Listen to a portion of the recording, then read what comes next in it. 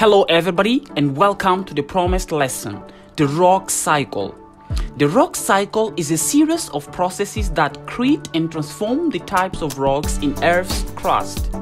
It's very important to underline that, as we saw in the previous lesson, there are three types of rocks: sedimentary, igneous, and metamorphic. Each of these rocks are formed by physical changes such as melting, cooling, eroding, compacting, or deforming. We hope you enjoyed the lesson. Types of rocks. First, igneous rocks. Igneous rocks form when magma cools and crystallizes either at volcanoes on the surface of the earth or while the melted rock is still inside the crust. They are mostly crystalline, made up of interlocking crystals, and usually very hard to break. Igneous rocks can also be made in a couple of different ways. When they are formed inside of the earth, they are called intrusive or platonic igneous rocks. If they are formed outside or on the top of Earth's crust, they are called extrusive or volcanic igneous rocks.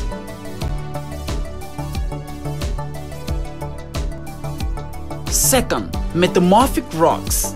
Metamorphic rocks started out as other type of rock, igneous or sedimentary rocks, but have been changed as a result of intense heat and low pressure within the Earth's crust.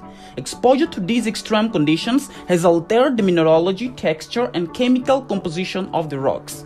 There are two basic types of metamorphic rocks. One, foliated metamorphic rocks such as gneiss, phyllite, karst, and slate, which have a layered or banded appearance that is produced by exposure to heat and directed pressure. 2. Non-foliated metamorphic rocks such as hornfels, marble, quartzite, and novaulite, which do not have a layered or banded appearance. See some examples of metamorphic rocks on the picture aside.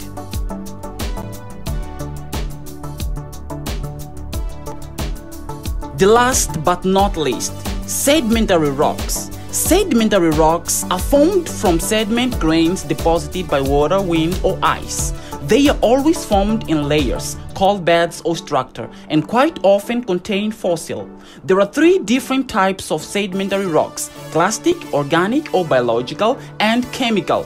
Clastic sedimentary rocks, like sandstone, form from clastics or pieces of other rock. Organic sedimentary rocks, like coal, form from hard biological materials like plants, shells, and bones that are compressed into rock. Chemical sedimentary rocks, like rock salt and some limestone, form when dissolved material precipitate from solution. Look at the picture aside to see some more examples of sedimentary rocks.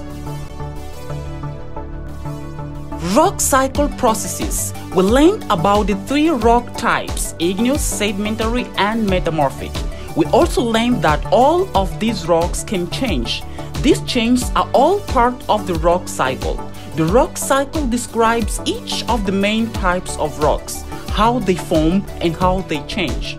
Over thousands of millions of years, rocks are broken down, moved around, and deposited in different places. Rocks can be compacted together and pushed deep into the earth, where they are melted or deformed by intense heat and pressure, only to be uplifted again to the surface. All of these processes combine to make the rock cycle. Let's look at the concept of rock cycle processes. 1. Weathering. Weathering is the breakdown of rocks at the Earth's surface by the action of rainwater, extreme of temperature, and biological activity. It does not involve the removal of rock material. There are three types of weathering: physical, chemical, and biological. Erosion and transport. Erosion is the process by which soil and rock particles are worn away and moved elsewhere by wind, water, or ice. Remember, weathering involves no moving agent of transport.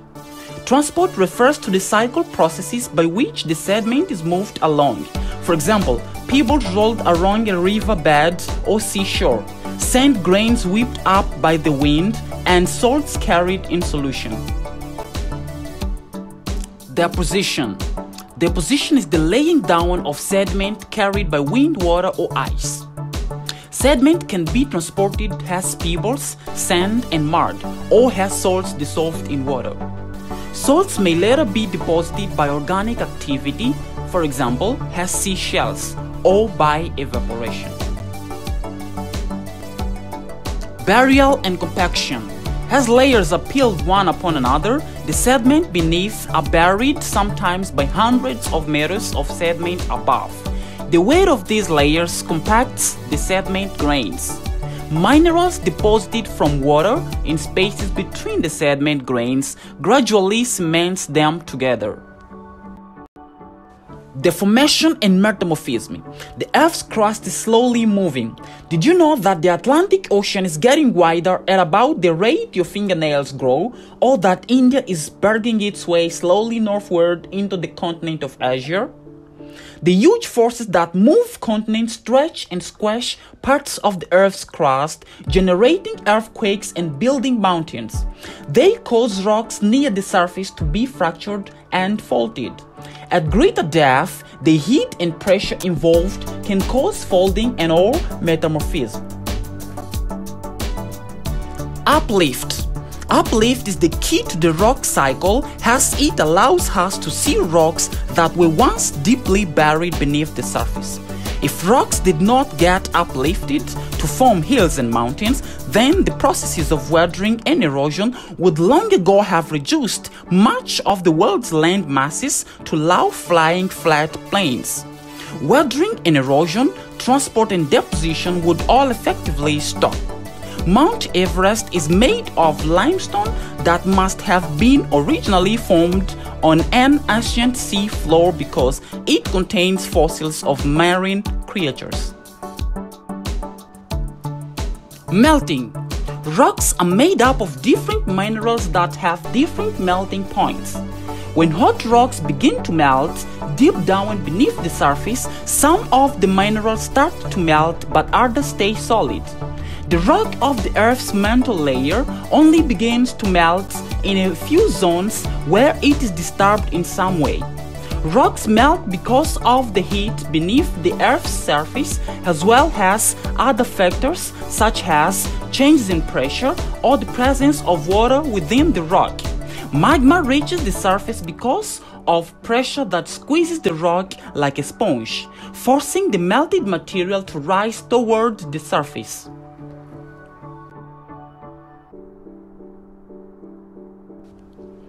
Crystallization of magma. When crystals form from magma, it is called crystallization. Magma can have different composition depending on how it was formed. Magma also varies in temperature and in how much dissolved gas it contains. All of these factors control the viscosity of the magma, whether it's relatively runny or very thick and sticky. Viscosity, in turn, controls how magma behaves as it rises through the crust and erupts at the surface. The rate at which magma cools controls the grain size of the igneous rock that is formed. More rapid cooling produces finer-grained rocks. As we've already seen the concept of the main processes that make the rock cycle, let's now describe it. 1. Weathering breaks down rocks on the surface of the earth. Wind and water move the broken rock particles away.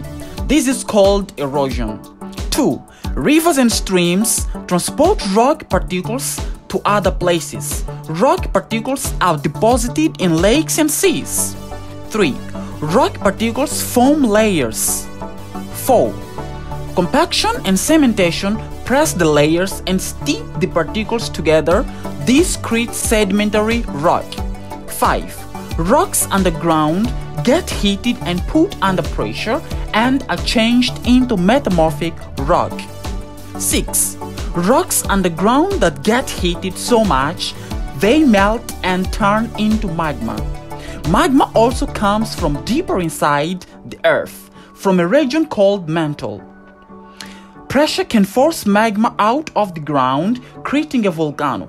When the magma cools quickly, it turns into solid extrusive igneous rock.